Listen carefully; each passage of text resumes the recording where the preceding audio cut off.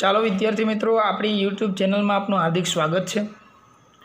આજે આપણે ચેપ્ટર 3ના ઉદાહરણ નંબર 3.5ની ચર્ચા કરીશું। તો વિડીયોને આગળ જોવા માટે ચેનલને સૌપ્રથમ ચેનલમાં નવા હોય તો સબસ્ક્રાઈબ કરજો અને લાઇક કરજો, જેથી કરીને તમને નવા વિડીયો મળતા રહે। ઓકે, તો હવે આપણને રકમની અંદર કીધેલું છે 3.5ની ઉદાહરણમાં કે આકૃતિ 3.19માં એટલે કે અહીંયા આ દર્શાવેલ આકૃતિમાં દર્શાવ્યા મુજબ 1 ઓહમનો આંતરિક અવરોધ ધરાવતી, તો ચોપડીની અંદર આપણને અહીં આવી રીતના આંતરિક અવરોધની નિશાની નથી આપેલી, પણ અહીંયા આપણે આંતરિક અવરોધનું માટે નિશાની બોક્સ કરેલ, જેથી કરીને ખબર પડે। તો ચોપડીમાં એટલી પ્રિન્ટિંગ મિસ્ટેક રહેલી છે। તો 1 ઓહમનો આંતરિક અવરોધ ધરાવતી 16 વોલ્ટની બેટરી સાથે અવરોધનું એક નેટવર્ક જોડેલ છે। તો પહેલો પ્રશ્ન પૂછેલો છે કે નેટવર્કનો સમતુલ્ય અવરોધ ગણો। તો આપણે નેટવર્કનો સમતુલ્ય અવરોધ આપણે ગણશું। તો હવે અહીં ખાસ મિત્રો ધ્યાન આપજો। તો નેટવર્કનો સમતુલ્ય અવરોધ, તો આનો નેટવર્કનો સમતુલ્ય અવરોધ મેળવવા માટે તો નેટવર્કનો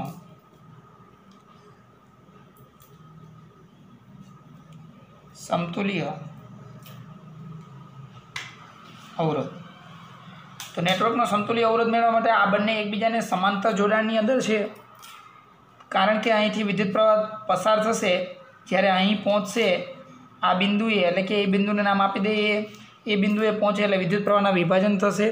જ્યારે કોઈ પણ બિંદુ પાસેથી વિદ્યુત પ્રવાહનું વિભાજન થાય એટલે હંમેશા એ બંને અવરોધો એકબીજાને સમાંતર જોડાણમાં છે તેમ કહેવાય, એવું આપણે આગળ ભણી ગયા।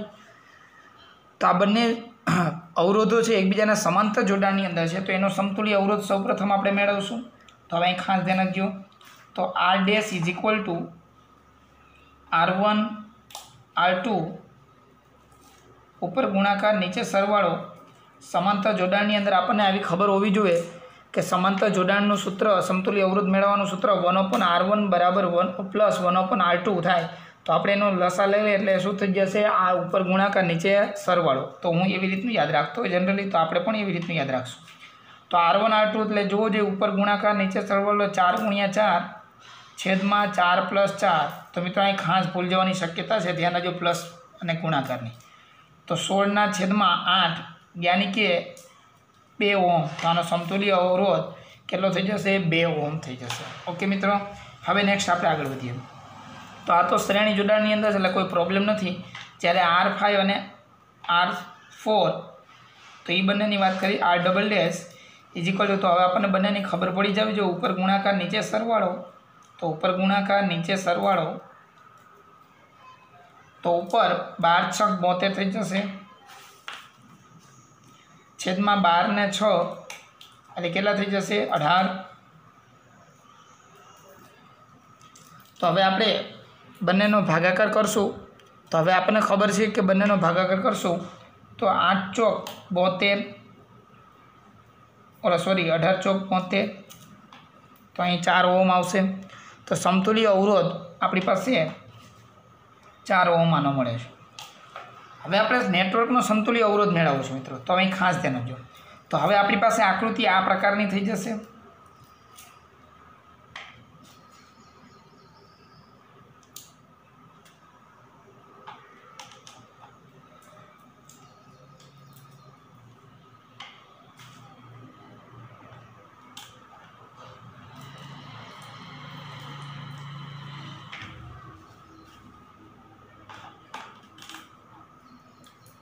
તો અહીં બેટરી છે, પોઝિટિવ છેડો, આ નેગેટિવ છેડો, અહીં R', કારણ કે આપણે સમતુલ્ય અવરોધ આનો મળ્યો R', આ તો એમનામ જ રહેશે, R3 ને R3 એઝ ઇટ ઇઝ।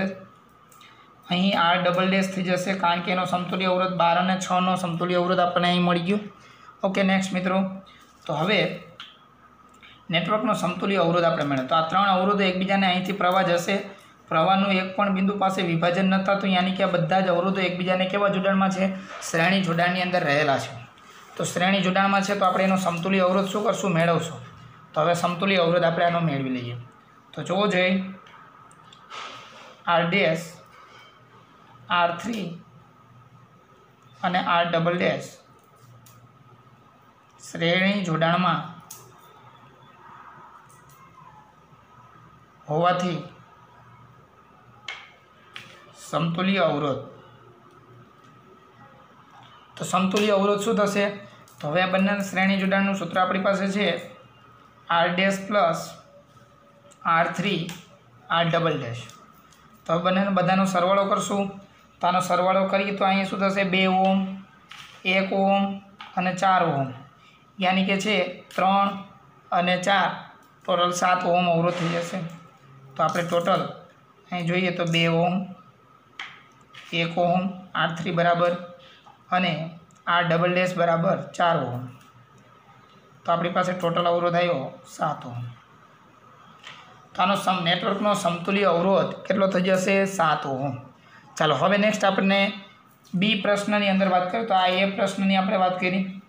હવે આપણે નેક્સ્ટ વાત કરવાની છે એ બી પ્રશ્નની અંદર એવું કીધું છે કે દરેક અવરોધમાંથી વહેતો પ્રવાહ મેળવો. તો દરેક અવરોધમાંથી કેટલો વિદ્યુત પ્રવાહ પસાર થશે તે આપણે શું કરવાનું છે, મેળવવાનો છે. તો હવે દરેક અવરોધમાંથી પસાર થતો વિદ્યુત પ્રવાહ આપણે મેળવશું. તો હવે જ્યારે વિદ્યુત પ્રવાહ મેળવવાની વાત હોય તો સૌપ્રથમ આપણને યાદ હોવું જોઈએ, પ્રશ્નની અંદર આપણે ભણી ગયા કે શ્રેણી જોડાણ હોય એટલે હંમેશા પ્રવાહનું મૂલ્ય સમાન હોય. ધારો કે આ શ્રેણી જોડાણ છે તો આમાં દરેક બિંદુ પાસે પ્રવાહનું મૂલ્ય કેવું હશે, સમાન હશે. જ્યારે સમાંતર જોડાણ હોય તો દરેક બિંદુ પાસે વોલ્ટેજ સરખો હોય અને પ્રવાહનું શું થતું હોય, વિભાજન થતું હોય. તો અહીં આપણે શ્રેણી જોડાણ છે તો આ અવરોધ માટે દરેક બિંદુએ પ્રવાહ કેવો હશે, સમાન હશે. તો આપણે આખા પરિપથનો જે મેળવી પ્રવાહ એ જ બધા અવરોધમાંથી પસાર થતો પ્રવાહ હશે. ચાલો તો અહીં ખાસ ધ્યાન આપજો. તો પરિપથમાંથી વહેતો પ્રવાહ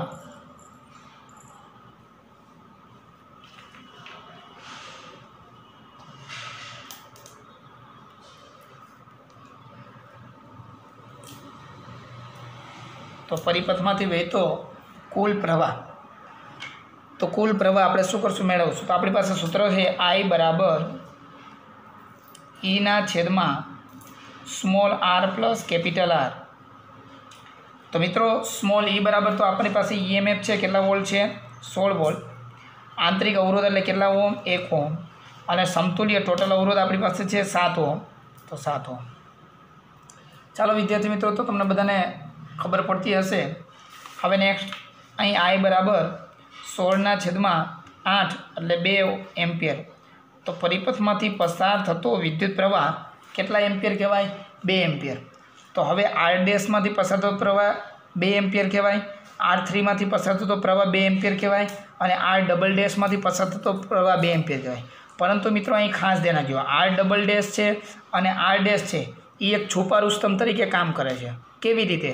તો અહીં R ડેશ અને R ડબલ ડેશ છે તે જોવો જોઈએ, અહીં R ડેશ છે એ 2 અવરોધોનો બનેલો છે, R ડબલ ડેશ છે એ બંને 2 અવરોધોનો બનેલો છે. તો આપણે બંનેમાંથી પસાર એટલે કે બધા અવરોધોમાંથી પસાર થતો પ્રવાહ મેળવવાનો. એટલે કે આપણે હવે આ પરિપથનો મેળવ્યા બાદ હવે અલગ આપણે મેળવવો પડશે. તો ખાસ ધ્યાન આપજો. તો હવે R1 અને R2માંથી પસાર થતા પ્રવાહનું મૂલ્ય મેળવવા માટે તો હવે આપણને એટલી ખબર પડી જવી જોઈએ કે R3માંથી તો કેટલો પ્રવાહ પસાર થશે, 2 એમ્પિયર જ થશે. એટલે R3નો પ્રવાહ મળી ગયો. હવે આપણે મેળવવાનો છે R1 અને R2માંથી પસાર થતો પ્રવાહ. તો આમ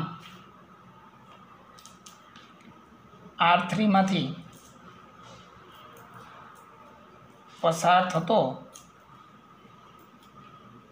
પ્રવાહ I3 = 2 એમ્પિયર.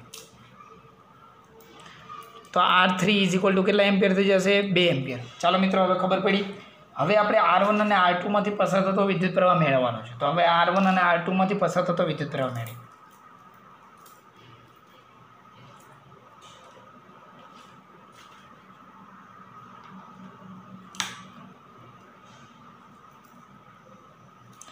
તો હવે R1 અને R2માંથી પસાર થતો પ્રવાહ, હવે R1 અને R2માંથી પસાર થતો વિદ્યુત પ્રવાહ મેળવવા માટે વિદ્યાર્થી મિત્રો અહીં બંને અવરોધો સમાન છે. તો આપણે ઘણો સરળતા થઈ જશે, કારણ કે બંને અવરોધો સમાન છે તો બંને અવરોધોમાંથી પસાર થતો વિદ્યુત પ્રવાહ સરખો જ હોય. તો અહીં ટોટલ 2 એમ્પિયર જાય છે તો અહીં પ્રવાહનું સમાન વિભાજન થશે. તો સમાન વિભાજન થશે તો સ્વાભાવિક છે કે અહીં I1 = I2 થશે. એટલે કે બંનેમાં કેટલો વિદ્યુત પ્રવાહ વિભાજન થશે, તો કે 1 એમ્પિયરનું વિભાજન થશે. એટલે કે 2નું વિભાજન 2 ભાગમાં થશે એટલે 1 એમ્પિયર જેટલો વિદ્યુત પ્રવાહ મળશે. હવે નેક્સ્ટ વિદ્યાર્થી મિત્રો R4 અને R5માંથી પસાર થતો પ્રવાહ મેળવવો છે.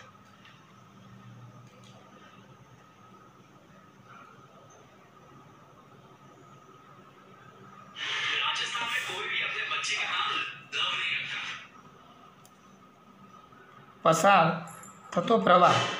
તો હવે R4 અને R5માંથી પસાર થતો પ્રવાહ મેળવવા માટે શું કરશું? પણ અહીં મિત્રો ધ્યાન આપજો કે અહીં બંને બાજુ છે અવરોધ અલગ અલગ છે. જ્યારે અહીં સમાન હતો તો આપણે ડાયરેક્ટ ભાગ પાડી નાખ્યા, પણ અહીં મેળવવું હોય તો એ સિમ્પલ વસ્તુ છે. ખબર છે કે આપણને સમાંતર જોડાણની અંદર બંને અવરોધો માટે વિદ્યુત સ્થિતિમાન સમાન હોય. તો જોવો જોઈએ અહીં ખાસ ધ્યાને જુઓ તો V4નું વિદ્યુત સ્થિતિમાન એટલે કે ચોથા અવરોધનું વિદ્યુત સ્થિતિમાન અને પાંચમા અવરોધનું વિદ્યુત સ્થિતિમાન સમાન હોય એટલે V4 બરાબર શું લખી શકાશે વિદ્યાર્થી મિત્રો? V5.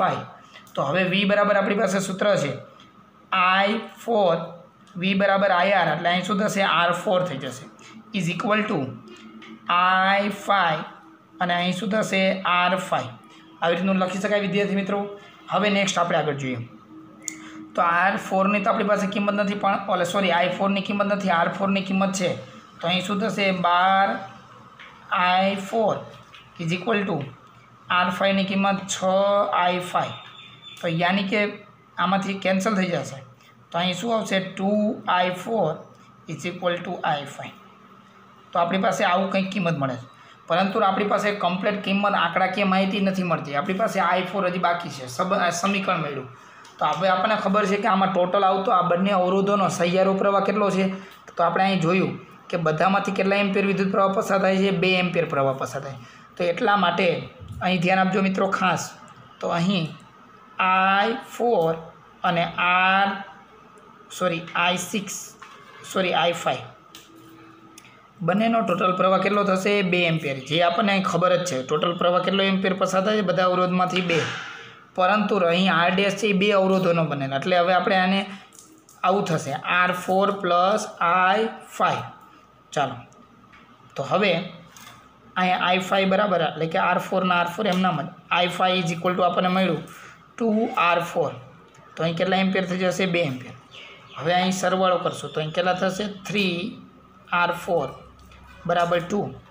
તો હવે આપણી પાસે મળશે I4 બરાબર કેટલા મળશે? 2/3 એમ્પિયર. તો R4માં કેટલો પ્રવાહ મળશે? 2/3 એમ્પિયર વિદ્યુત પ્રવાહ પસાર થાય છે. હવે નેક્સ્ટ આપણે એવી જ રીતની વાત કરીએ આગળ તો આપણને વધુ માહિતી મળે. તો હવે બીજા અવરોધ માટે જોઈએ એટલે કે R5 માટે. તો હવે આપણે અહીં ડાયરેક્ટ જ કિંમત મૂકી દઈએ તો આના બરાબર મળી જાય. તો I5 ઇઝ ઇક્વલ ટુ 2 અને R4 ઇઝ ઇક્વલ ટુ શું થશે? 2/3. તો આપણે આ સમીકરણની અંદર કિંમત અહીં મૂકી દીધી વિદ્યાર્થી મિત્રો. તો હવે I5 ને I5 એમનામ જ. તો મિત્રો આ સમીકરણ આપણે અહીં ઉપયોગ કરેલું છે. ચાલો તો 2 એટલે અહીં શું થઈ જશે? 4/3 એમ્પિયર. તો આપણને ખબર પડી ગઈ કે પાંચમા અવરોધમાંથી પસાર થતો વિદ્યુત પ્રવાહ 4/3 એમ્પિયર જેટલો છે. તો વિદ્યાર્થી મિત્રો આપણને દરેક અવરોધમાંથી પસાર થતો વિદ્યુત પ્રવાહ કેટલો છે એ મેળવવાનું કીધું હતું. તો એ કિંમત આપણને મળી ગયેલી છે. હવે નેક્સ્ટ આપણે આગળ વાત કરીએ તો હવે આપણને બી પ્રશ્નનો અને એ પ્રશ્નનો જવાબ મળી ગયેલો છે. હવે આપણે વાત કરવાની છે સી પ્રશ્નની કે સી પ્રશ્નની અંદર આપણને શું કીધેલું છે. તો સી પ્રશ્નની અંદર આપણને કીધું છે કે VAB અને VBC અને VCD વોલ્ટેજ ડ્રોપ કેટલો હશે? એટલે કે આપણને અહીં આકૃતિની અંદર આપેલા છે. આ બી બિંદુ આપેલું છે, અહીં બી બિંદુ આપેલું છે, અહીં એ બિંદુ આપેલું છે, અહીં સી બિંદુ આપેલું છે અને અહીં આપણને ડી બિંદુ આપેલું છે. તો હવે આપણે એ બી બિંદુ વચ્ચે વોલ્ટેજ જોવે છે, આની વચ્ચે વિદ્યુત સ્થિતિમાનનો તફાવત જોવે છે અને સીડી વચ્ચે વિદ્યુત સ્થિતિમાનનો તફાવત જોવે છે. તો હવે આપણને પરિપથમાંથી પસાર થતો પ્રવાહ મળી ગયો છે, તો વિદ્યુત સ્થિતિમાન આપણને મળી જશે. તો હવે આપણે શું કરશું? વિદ્યુત સ્થિતિમાન આપણે દરેક બિંદુ પાસે મેળવી લઈએ. તો VABનું કેટલું થશે? VBCનું કેટલું થશે? ચાલો જો સમય જાય તો આપણે અહીં જ લખી નાખી તો લગભગ મારા ખ્યાલ મુજબ સમય જશે તો આપણે અહીં જ લખી નાખીએ. ચાલો વિદ્યાર્થી મિત્રો તો અહીં ધ્યાન આપજો.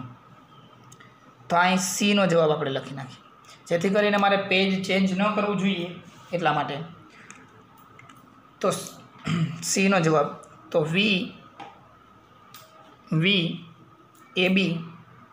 તો આપણી પાસે સૂત્ર છે V બરાબર શું લખી શકાશે? IR. શું લખી શકાશે? V બરાબર IR.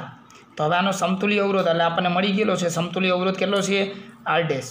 તો વી બરાબર અહીં લખશું આર ડેશ. ઓકે વિદ્યાર્થી મિત્રો, ખબર પડતી હશે હું એવું માનું છું. કંઈ પણ મૂંઝવણ હોય તો કોમેન્ટ બોક્સની અંદર જરૂર કોમેન્ટ કરજો, જેથી કરીને હું તમને વ્યવસ્થિત સમજણ આપી શકું. ચાલો હવે નેક્સ્ટ વિદ્યાર્થી મિત્રો, આપણી પાસે આર ડેશ મળેલો છે અને પ્રવાહ, તો દરેક અવરોધમાંથી પસાર થતો પ્રવાહ કેટલા એમ્પિયર છે 2 એમ્પિયર અને અવરોધ કેટલો છે આનો 2. ચાલો તો કેટલા વોલ્ટેજ ડ્રોપ થઈ જશે, તો આપણી પાસે વોલ્ટેજ મળશે 4 વોલ્ટ. ચાલો તો આપણને વોલ્ટેજ મળ્યો છે 4 વોલ્ટ. ચાલો વિદ્યાર્થી મિત્રો ખબર પડી. હવે નેક્સ્ટ બાબત તો અહીં ધ્યાન રાખો તો વધારે સમજ પડે આના કરતાં. ઓકે, તો આપણને અહીં બિંદુ એ આપેલું હતું, અહીં બી, અહીં સી અને અહીં બિંદુ આપેલું ડી. તો આપણે એ બીની વાત પૂરી થઈ ગઈ, હવે બીસીની વાત કરી. તો વી બીસી બરાબર, તો વી બીસી બરાબર, હવે તો સિમ્પલ તમને ખબર પડી જાય આ R3 અને આનો અવરોધ R3નો અવરોધ આપણને ખબર છે 1 ઓહમ. તો આનો વોલ્ટેજ ડ્રોપ કેટલા થઈ જશે 2 વોલ્ટ. ચાલો વિદ્યાર્થી મિત્રો ખબર પડે છે તમને. હવે નેક્સ્ટ આપણે આગળ વધીએ. હવે વી સીડી, તો વી સીડી, તો વી સીડી બરાબર શું થઈ જશે આઈ આર ડબલ ડેશ. તો અહીં મેં આર ડબલ ડેશ એટલે સમતુલ્ય અવરોધ, સમતુલ્ય અવરોધ આપણી પાસે છે આર ડબલ ડેશનો કેટલા થઈ જશે 4 ઓહમ. તો હવે આઈ પ્રવાહ તો 2 એમ્પિયર જ બધામાંથી પસાર થશે. આર ડબલ ડેશ બરાબર કેટલા થઈ જશે 4.